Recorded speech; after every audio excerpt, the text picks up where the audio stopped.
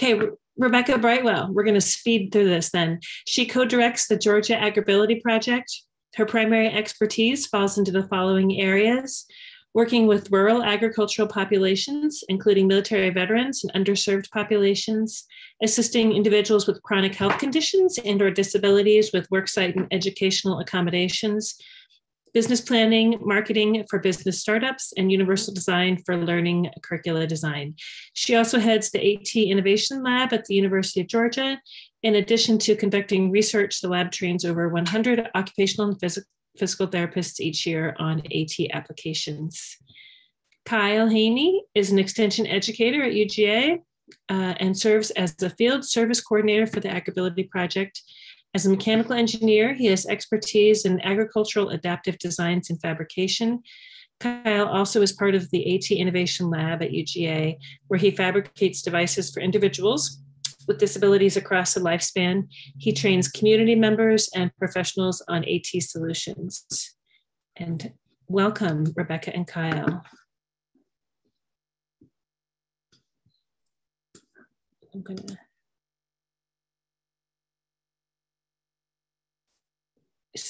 I don't have. Want me to go ahead and share my screen and get started? Or? Please. Okay, great.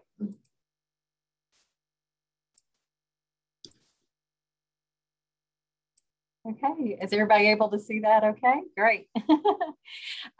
So thank you for having us today. It's a topic we're very excited to talk about. It's a new initiative for us, and it is our mobile learning lab. And as you can see in the picture, it looks beautiful. And so Colin are excited to share with you how we got to the point of getting the lab and a lot of the logistics around it, how we use it, the curricula, and hopefully give you some ideas of how you could do something very similar. I want to start by just explaining a little bit of how we're structured, because you'll see signage where we're talking about farm again, and you're probably kind of wondering, what is that and how does that work with AgrAbility? So I just want to spend a really quick second to show that to you.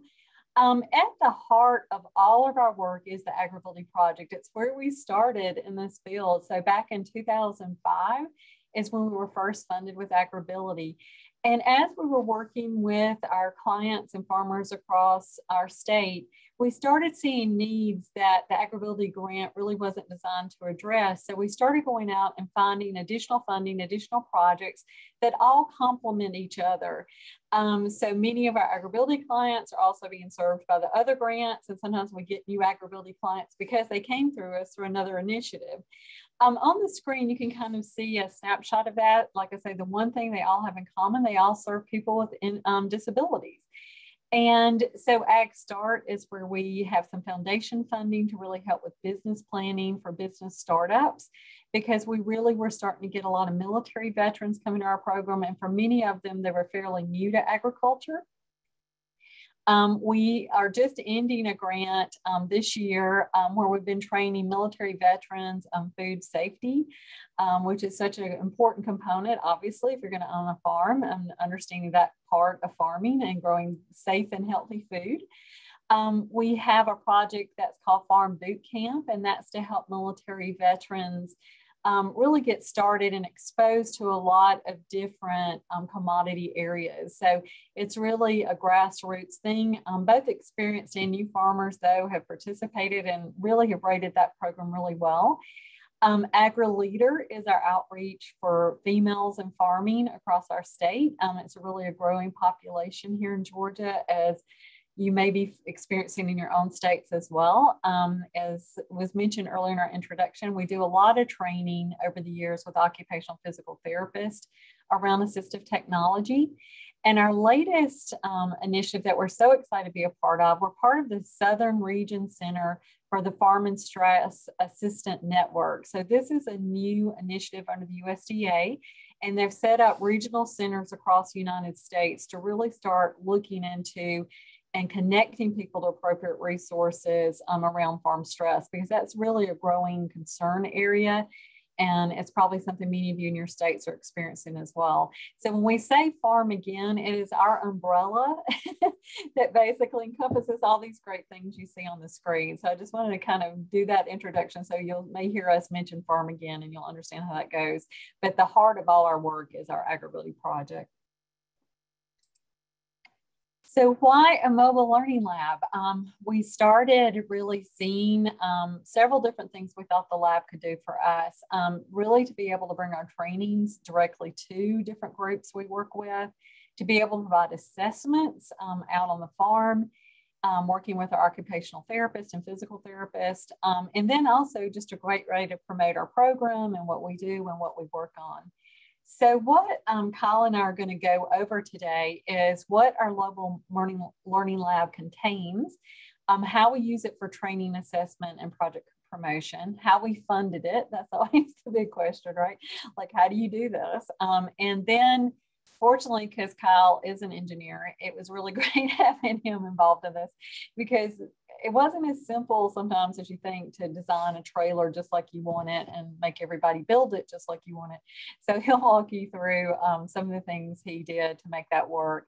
What are our ongoing maintenance costs with this, what we're wanting to do next with it. And then, of course, we're just so excited to get your questions because we really do think it's something that could be beneficial to a lot of different groups to use. So I'm going to start with trainings. We have known for a long time that how important it was, the training aspect of all the work we do. Because when you're working with different professionals, you know, vocational rehabilitation as well as medical professionals, they're obviously working every day with people with disabilities. But for in agriculture, if it's an area they're not as familiar with, they may not feel like it's safe maybe to return someone back to the farm to do their job. So we knew that they needed to understand what the solutions were and success stories of how it works, because if they believe in it, they're going to really be able to help move that farmer to the outcome that we would want.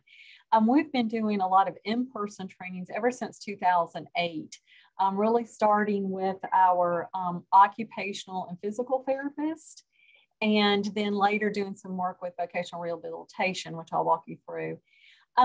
In the past, we hadn't had a lot of success with our vocational rehabilitation program. We have a very strong program here, an excellent program. We really have great counselors. It was mainly just not making the communication connection, right? Really trying to explain our work and what we do, and then so they can understand how it works within their framework. So we decided to do a 2-day training with VR. And so this was our first time doing an in-person training with them and really sparked the idea of the mobile learning lab as well. So I want to walk you through what that looked like and then the successes we had with that. So it was really great because the AWT department there, so that's our assistive work technology group. We're fortunate in Georgia, we have a group totally dedicated to assistive technology within VR. And so they came down and we did a 2-day in-person training. And so it was great to have the VR support because they actually paid for part of the expenses of the training where we covered the rest. So it was definitely a joint effort. We had some of the head people in VR there. So if there were policy questions, which was a big thing a lot of the counselors had, there was somebody there who could address that portion of it. So we had presentations on the first day. We had farm tours, which were incredibly popular.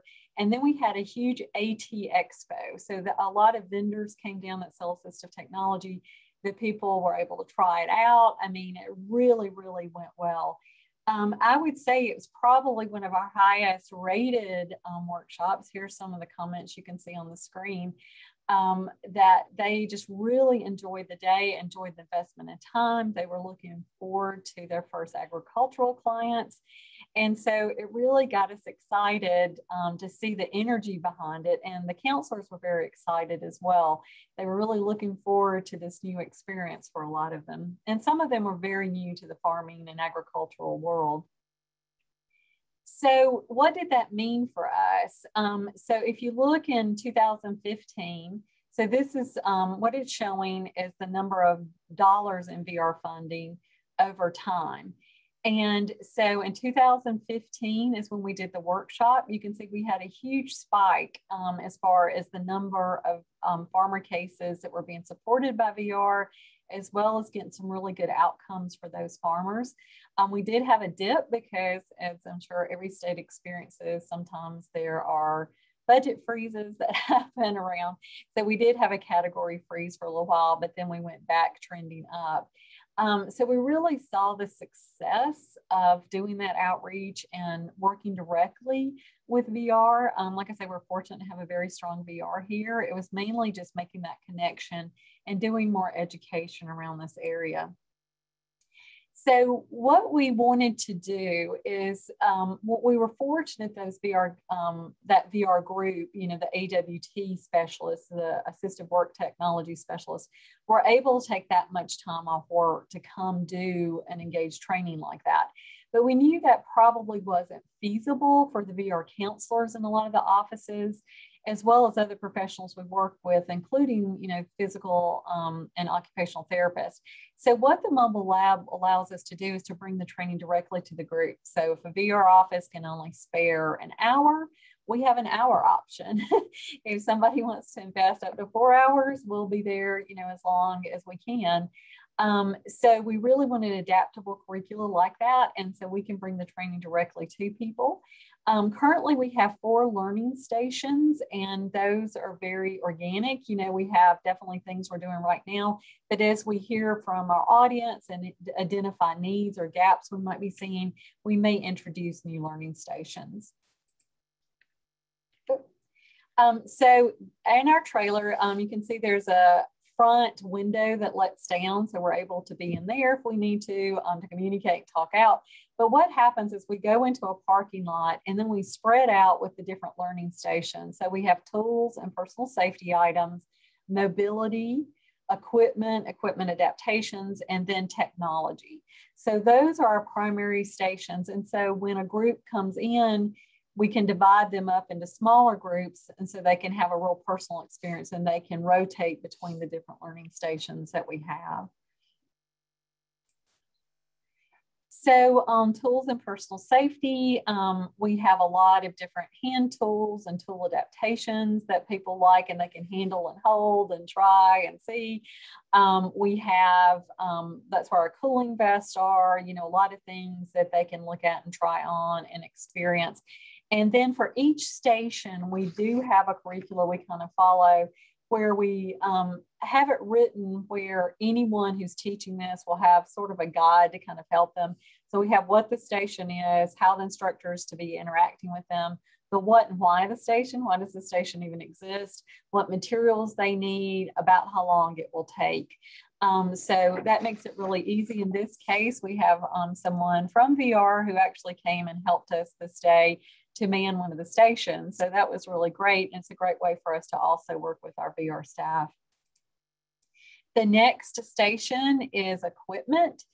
And so one thing I'm really excited about, and I'll kind of give you an idea of how our curricula sheet reads, but if you look down in this left corner, you see the 2 gentlemen sitting at the steering wheels that are like mimic tractors. So I'll explain to you what that station is. We were really running across where we might need to get a change in tractor seat for farmers, because some of our new farmers were having older tractors who may have older seats on it. Even with our extension agents, sometimes they didn't know of all the variety of seats there were and things like that. So this is a simulation exercise. So these 2 tractor simulations are on a platform, and it can mimic terrain that a tractor might be on. One has a very standard seat, and one has the upgrade suspension seat that we might ask for.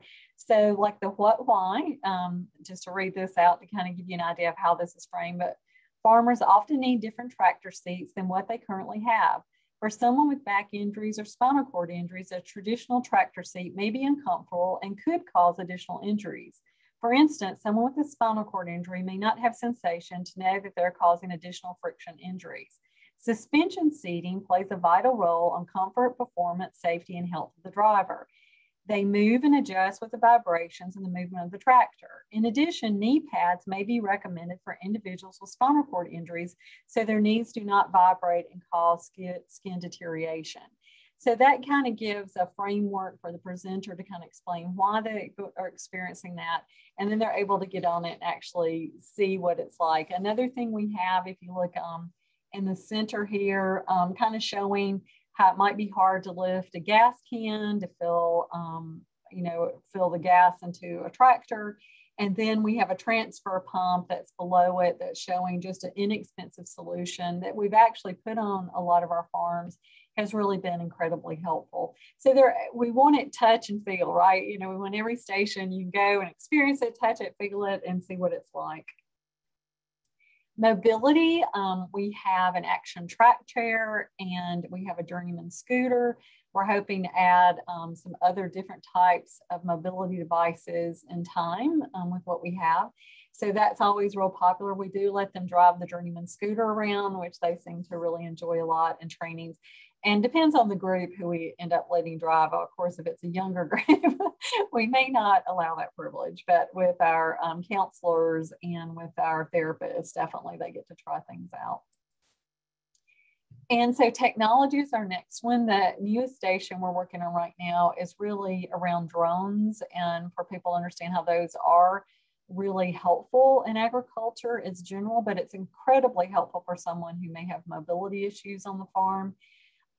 We have backup cameras, GPS, automatic gate openers, a lot of different things that they can see how technology works. And once again, it's great for the therapist and all to see this so they see in person. And when we're making a recommendation, they understand why and how it's being used.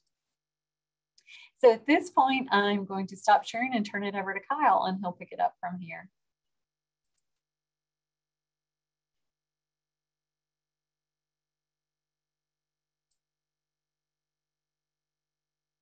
Let me unmute myself. We also wanted to be able to do assessments and promotion with our mobile learning lab.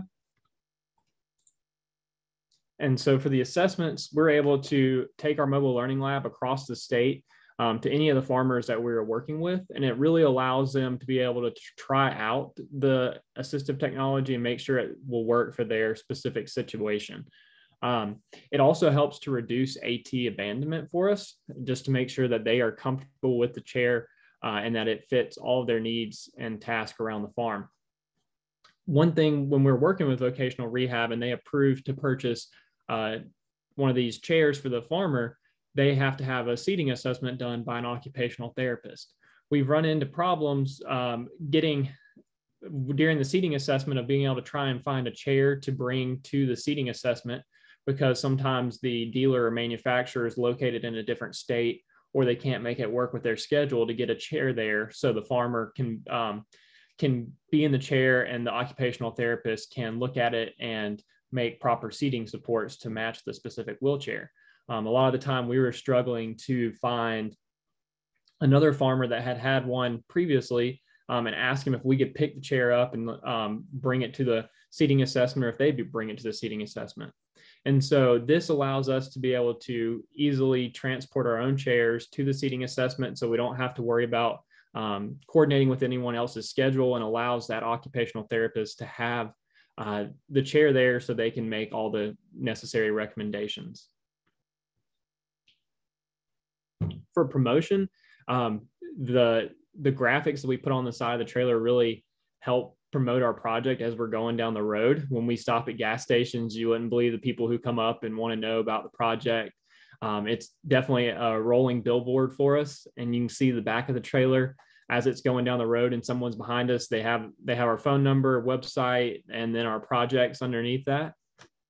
And we also take it to the Sunbelt Ag Expo every year. That's one of the largest ag expos in the Southeast. And we're also getting a large number of fairs and festivals we're going to as well, with school groups or county and community events that we're able to take the trailer to. So to go in a little bit of how we funded the dream, our extension program here at the University of Georgia offers an innovation grant every year, and we are awarded $10,000, which helped to cover the initial cost of the trailer and a little bit of the wrap. But there were some other additional funding, and I'll let Becky speak a little bit to that funding. Yeah, I just wanted to explain, because I know this is different if you're in a university environment. Some of you are and some of you aren't. But because this differs between different universities, our university, for PIs, principal investigators who are writing grants, they do a few little incentives where you get a small amount of your indirect costs back. In addition, if you're partially state funded or fully state funded, as you're moving yourself off state funding into grant funding, they have something called salary savings. And this is more, don't want y'all to think that this is a lot of money. It's not, we kind of accumulate it over time. But it did enable us to buy a lot of the equipment that Kyle's going to share in just a minute, that like the chairs and the stuff we put in there. So I chose to use every dime that I'm getting in any of those pockets. So kind of going back into the mobile learning lab. So I'll turn it back to you, Kyle. We also did some fundraising with jams and jellies. We have a company here in Georgia who makes these for us. And we're able to sell them to the public and be able to raise some money that way. We also take donations. So if anybody is ready to write a check today, we can add more stuff to the mobile learning lab. So just to give you an idea of how much everything was to build and stock the trailer, if you were wanted to do this in your state, the trailer cost $7,135. That was just for the trailer, which was did not have all the pretty graphics on it. It was a white trailer on the outside. And then the cost for us to be able to put the graphics on the outside was $4,224. In addition to that, we purchased the Action Track Chair and the Journeyman Scooter, and then a variety of hand tools and equipment adaptations that you saw in the previous slides. We also have a lot of organizational materials that you'll need if you go this route. So we have tables, we have extension cords, generators, fans, trying to make sure that we're able to, no matter where we're going, we can be able to power everything that we need to and keep it all in a manageable way, because this takes an hour or two to set up prior to the actual event. So the more you can keep it organized and all the assistive technology and stations together, the better that you'll be able to set up and break down. The ongoing costs that we have associated with our trailer, for us here in Georgia, registration is only about $20 for a trailer. For us, insurance is really cheap because we are on the state insurance with the university. And so it only runs us about $14 a year for full coverage. I know that's probably going to differ depending on if you're with an institution or a private company. And so $200 is probably a good estimate on insurance for an enclosed trailer like this. And then tires, that's really depending on how much you drive it, but that's probably every 5 years for us, and about $150 just for the tires on the trailer. And then caulking, $15 every couple of years for to make sure that we don't have any water leaking into the trailer. And that's just necessary maintenance that you need to do. And then greasing the axles, about $5 every couple of years. The first thing we did when we got the trailer was to make sure that we went out and bought locks for it. Thus locks for the doors. We had, like you saw earlier, one whole side opens up on the trailer, and then the back ramp. But we also have the tongue on the trailer where it goes on the truck. You want to make sure you put a lock there, because enclosed trailers are stolen very frequently. So just make sure that you take time to lock up your investment. To go into a little bit about the build out, it was a very quick process. They build enclosed trailers very quickly, and it only took 2 months from the time we started getting quotes until we had the trailer in our parking lot. After that, we had to put the wrap on, which took another 2 weeks or so. But communication is key to get everything the way you want it. We just started with a simple sketch like the one on the left. I then took it into and put it in AutoCAD to send to the trailer manufacturer, but something like just that drawing there would work for you. A lot of the time, you're going to be working with a dealer and not the manufacturer. So it helps to make sure you check out who's going to manufacture the trailer, just to make sure that it's a quality company. We actually worked with a company here in Georgia, and the quality has been fabulous. Everything on the inside of the trailer was just the way we wanted it. As you can see, they have a model of trailer, and then you have to put in add-ins. And so we put in the rubberized floor, non-slip floor on the bottom. We have cabinets that we put in. Really had to take time to talk through all the cabinet situation and how they wanted it. And then our interior walls, we added, because usually enclosed trailers just come with plywood on the walls. And so we had white vinyl all the way around. We have lights, and then we have the door placement.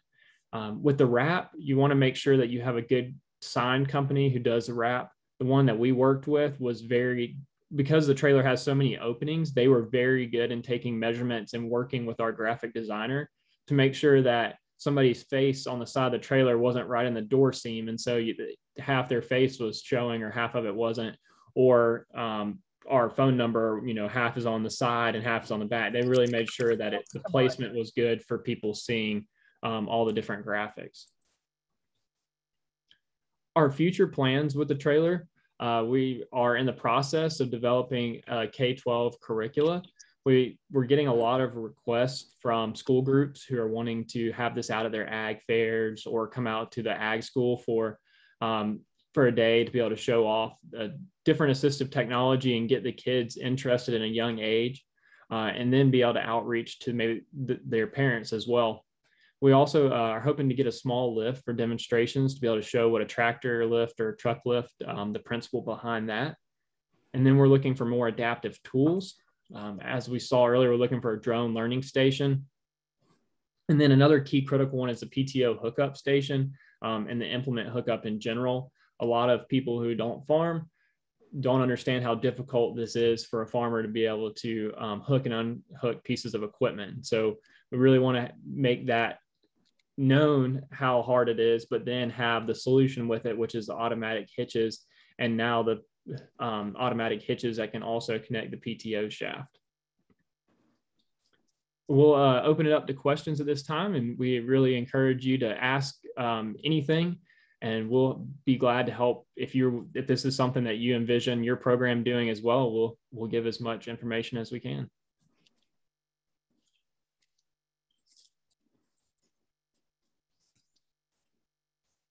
Uh-oh.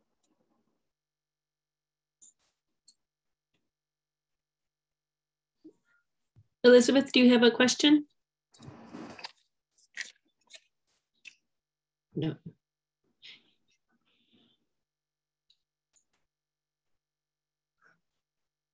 So we have a question in the chat box, and it says, what are the dimensions on the trailer?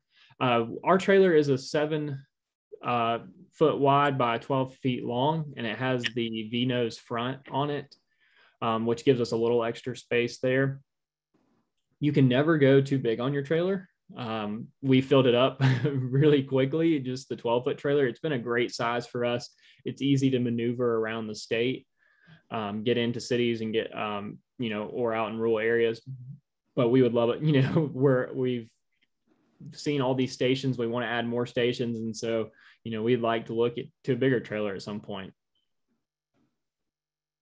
It does, talking about the dimensions of the trailer, the bigger you go, the bigger truck you're going to need. Our trailer works very well for a 1500 Chevy Silverado. That's what we're pulling the trailer with. And you want to make sure, the bigger you go, if you have the additional weight distribution bars on your truck and electric trailer brakes to be able to help when braking.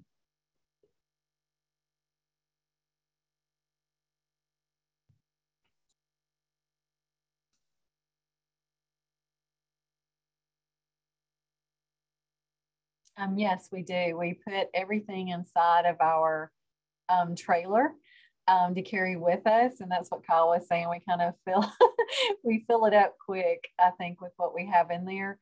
But one thing we're looking at as well is another way to transport some additional stuff in a second vehicle.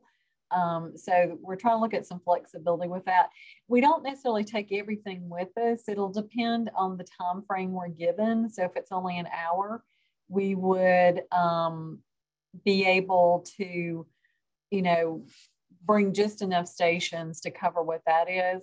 It's when we do the longer days that it becomes more of a challenge, because then we're kind of bringing every station with us. So, but right now we are squeezing it all within that trailer capacity. So.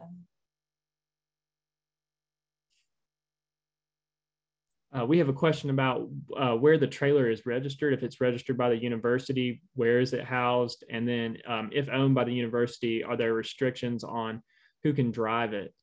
Yes, so it is registered by the university, and it is housed right outside our building on campus. It's in our back parking lot, and which is university property. And since it is owned by the university, only university employees can drive it, and they have to go through training each and every year on operating a state vehicle, but then that allows us to be able to tow the trailer across the state. And Richard, you'd asked about the workbook that we have. The workbook had quite a few things in it. Part of our day training is going through just farm culture, farm statistics for Georgia, a lot of background just about agriculture. So the workbook contains that. It also contains some information that VR wanted to put in the book, since they were covering some policy things and things like that. So it was definitely a resource about different ag operations as well. So we had a section that just kind of walked through some of the ag operations. And a lot of that was tied to where we were going on the farm tour, so they could understand the task involved. Like with, we went to a strawberry farm, so they understood the bending and everything kind of associated with that kind of operation. And then when we went to look at it, it made a lot more sense during the farm tours. Mackenzie asked about if we built the tractor seat stations, and we did. We actually built them at our shop down in Tifton, and we have it comes apart in 3 different sections, and the seat stays attached to the base, but then the part painted in red actually detaches from the base and allows us to be able to fit everything inside the trailer. But we have a vibration motor on the platform base that allows us to be able to turn up and down the vibrations to mimic the different terrains, but also the different tractor vibrations that you're going to get from the engine of the tractor itself. And then the hood is just a hood off of a tractor that I had at my house. And we just painted it and put it on the front of there to make it look more realistic, I guess.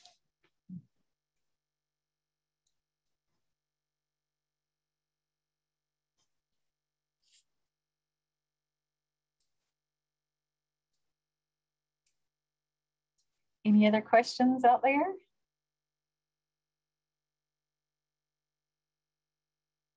Well, just know Kyle and I are a resource for you. So like later, if you have questions, do not hesitate, because I know with me, sometimes I have to process things and kind of think how I will use this. If you want to email us, our generic email is farmagain, all together, farmagain@uga.edu. And we look at that several times a day. So we'll route it to the right person to answer your question. But do feel free at any time to reach out to us, and we're going to be tracking very much our success with this. We did have one big event. Kyle, do you want to tell them about the A&R training that you used? Sure. Yeah, we went to a quarterly training that our university has for extension agents, whether that's agriculture and natural resources, family and consumer science agents, and 4-H agents. And we were able to take the mobile learning lab to that, and had over 70 people rotate through the stations during an afternoon. But it really allowed us to be able to let them know about our project. And this was only for a portion of the northwest portion of our state, but they were able to engage with it. And then from that, we had a lot of response agents saying, we want you to come out to our county ag day. We want this at our school group. So it really generated a lot of response that way. And so if you are with the university, it's a great way for extension agents to really get involved with your project and know what you actually do on a day-to-day basis with farmers, and then be able to share that with their community. There's a question about our AT demonstration tools. We put a very small amount in our AgrAbility grant. I think it's like $300 for different assistive technology demonstration items. So we are able to use that to buy some of the hand tools that we use. And then in addition, we use the other funds that we have coming in, as we covered earlier, to buy some of those things too. But we do have a small amount of money, yes, in our AgrAbility project. And I'm not sure, but if somebody else can offer this, but I know some projects, I think, budget much more for AT demonstration items. So I think it'd be a question for the funding agency, but I think they're very open to that. I don't think that's a problem. It just can't go into, I think, the equipment category, where it starts getting more pricey.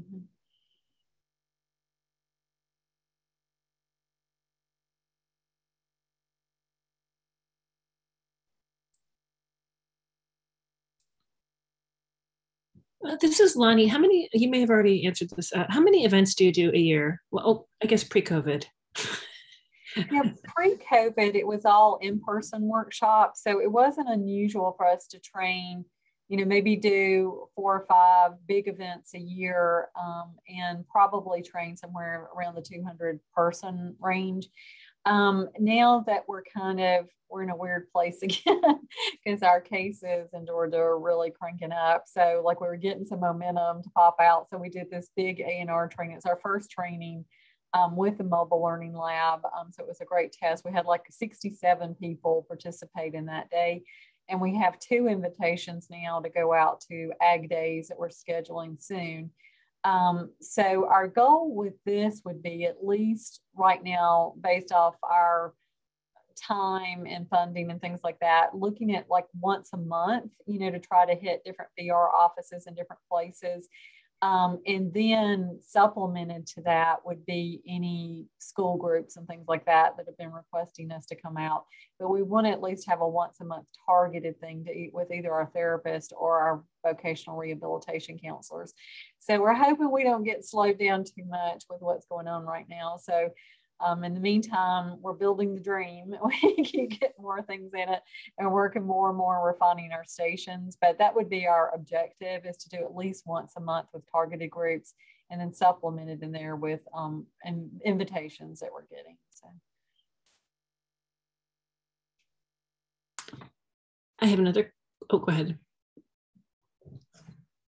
Do we charge for our training sessions? No, we don't. Yeah, they're free. To say that I'll back that up. For the mobile learning lab, it's free. When we go out and do occupational physical therapy trainings, we do have fees for that, but they're also in conjunction with the Shepherd Center, which is a brain and spinal cord hospital we work with. And because of the credits the therapists need, it's pretty expensive on our end. So we do charge something to cover some of those expenses. Let's see, do you manage the events yourselves, or do we have volunteers? It's a combination. We're very fortunate that VR helped us out with the last event we had, so we were able to man our stations that way. We definitely would be very open to volunteers, and one of the reasons that we're writing the script of the different stations like it is so people would feel comfortable manning the station, know what information to present and how to present it. So I think it's very adaptable in that way. I think you can make it where you could definitely use volunteers as well. You just need to do a little training with them ahead of time. And let's see, do you want to talk about the fuel transfer pump, Kyle? Sure. We had a question that asked, what's the manufacturer of the fuel transfer pump? This one is the one that we got was a Northern Tool house brand. I believe it's Ironton, but a really good brand of fuel transfer pumps that we have found for farms is Fill-Rite.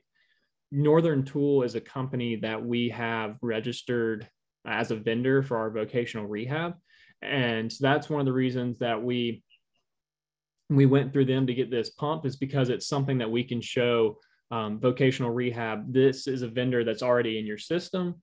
And so when you're working with a farmer, you already know that you can use this group for a purchase of this assistive technology.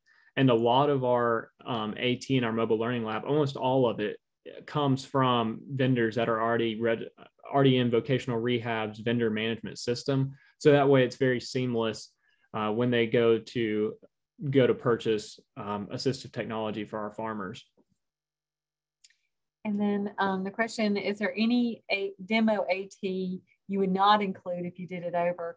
Not at the moment. I think we feel really good with the stations we have, and we're really looking at what to add. But to that point, when I was saying it's organic, we really want to look at the feedback we're getting back and the outcomes that are coming out of it to really see if people responded to it and did it accomplish what we had hoped it would be. And is it still relevant? You know, over time, different things may be more relevant than others. So I think the key to this is not to get stuck with just what you originally come up with, to constantly be willing to adapt to your audience. And then, you know, always keeping the farmer need at the heart. You know, if we see farmers are having problems getting something funded because people may not understand why it's so necessary in their operation, it might be worth doing a training, you know, module around that, you know, just to kind of explain it. The tractor seats was a real big one, and it really has accomplished what we had hoped that would do. And that was really trying to understand how different seats really make a huge difference, especially if you have a spinal cord injury. So things like that have been very helpful, you know, to us. But Kyle, is there anything you would change at this point? No, just a thing to be aware of when you're putting stuff in your mobile learning lab is to make sure it's easy to get in and out of there. Weight wise, you know, you don't want to be lugging something at that point. Then you might want to, after your back's tired after a while, you may not want it in the mobile learning lab. But like our tractor seat, our upgraded one, it was a $1,500 seat. And it weighs, I think, 150 pounds because it has that air ride suspension underneath it. Our demonstration items are able to they have wheels on them. And so we're able to pick up one end of them, and it makes it really easy for us to move it in and out of the trailer. So just keep that in mind as you're putting stuff in your trailer.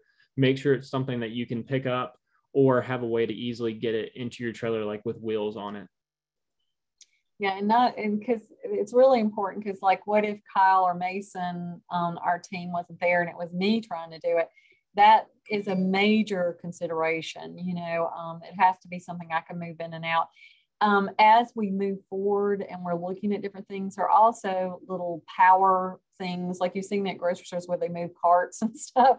They've got smaller versions of those. So, you know, we could always look into some assisted things that could help move things around that might make it easier. For instance, if someone weak like me is trying to do this. So we definitely, it's a consideration of thinking about this. To keep your selection up to date.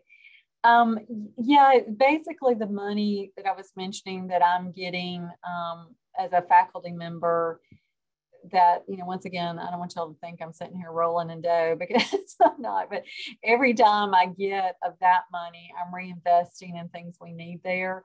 So our big thing right now is saving up for the lift. We know that will be important. We're thinking about doing a small standing lift, because that would be an easier thing for us to do for this. And then we can show blow ups and things like that of the seated lift so they could see that ahead. So, you know, when you're talking about swapping things out, I think, you know, once again, we're doing this somewhat on a shoestring budget.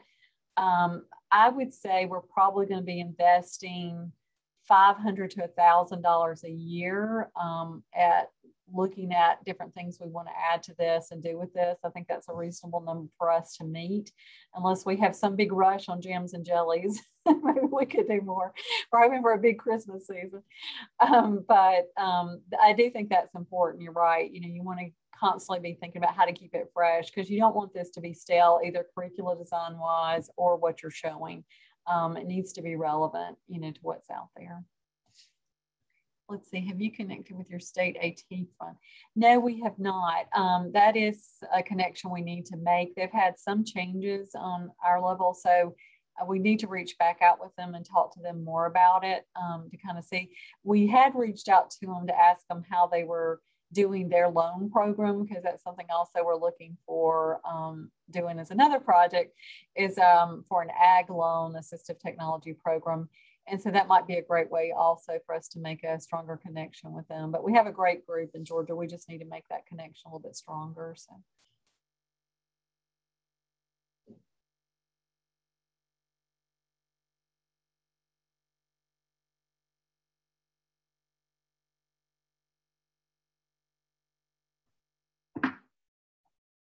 Any more questions?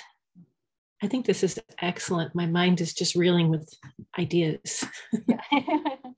I mean, I think it's a affordable project, you know. I mean, I know it doesn't sound like, you know, because you're probably talking about once you add the equipment and all in and your trailer and all that.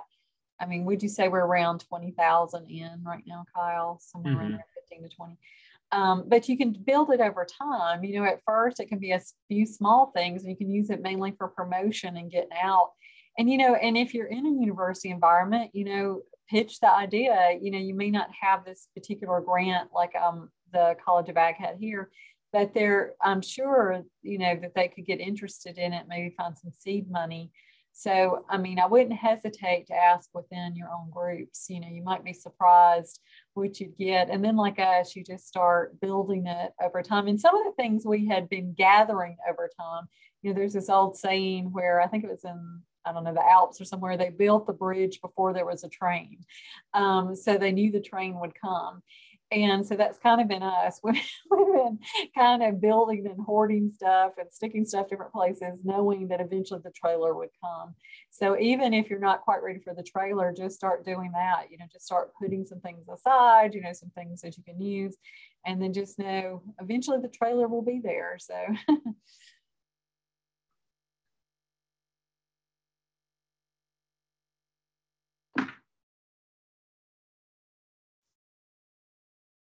And we really appreciate all your positive feedback. We're looking at this, you know, thank you for the, you know, the encouragement you're giving us. That's very, really helps us keep excited about this. And we appreciate your support.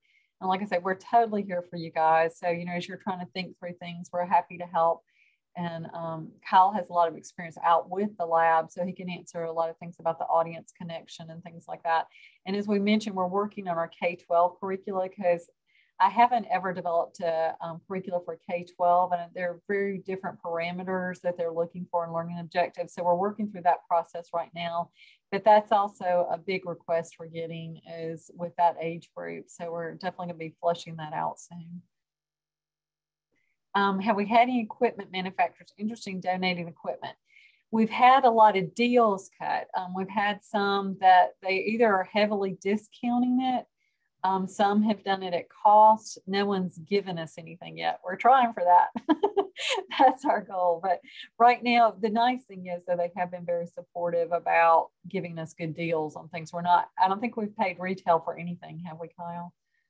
Except for our hand tools. I mean, a lot of that we order off Amazon and different places. But if any of y'all are work with the Arthritis Foundation or do things like that, I know sometimes they can be generous about donating like their Fisker line of tools that are more gentle on the hands and things like that.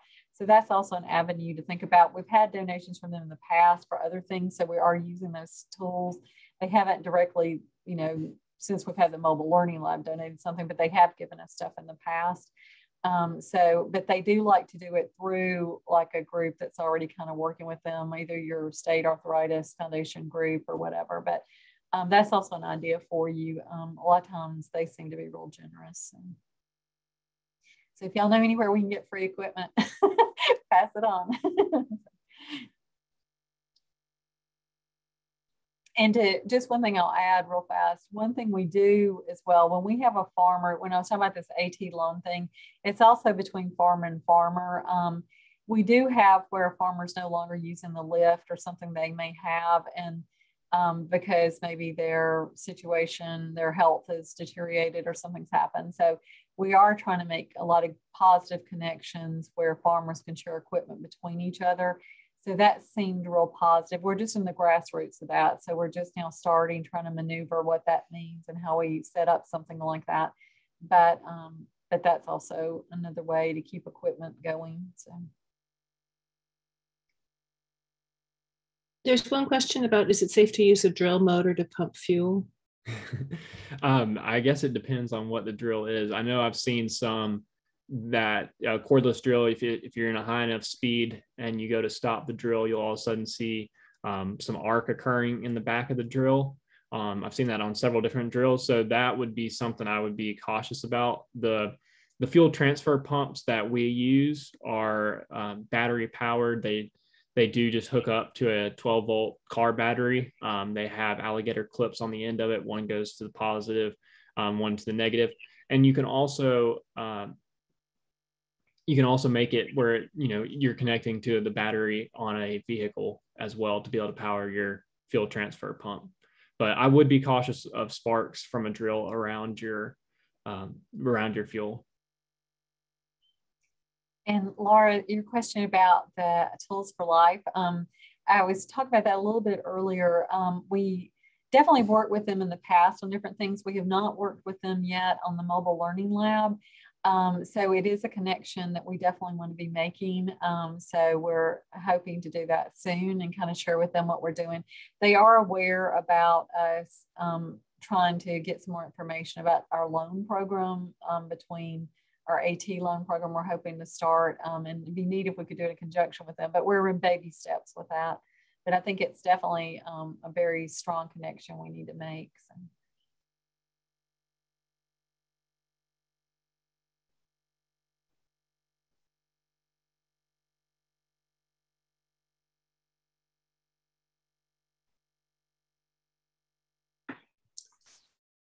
Any more?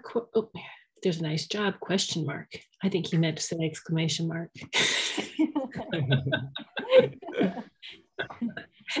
There we go. Thank you, Richard. Yeah.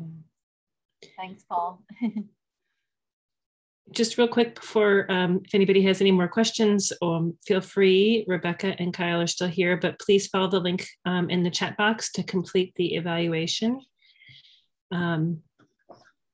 about today's session. And again, this session will be, and the slides will be archived on the NAP page. If you have any questions about that, you can contact Tess. And I know that, Rebecca, you put your email in the chat. Did you do that also, Kyle? That's our general one, so it goes to all of us. So okay, use that. Yeah. Great. Thank you, Thanks very much, you guys. This was great. We enjoyed it. Thank you for having us. Thank you.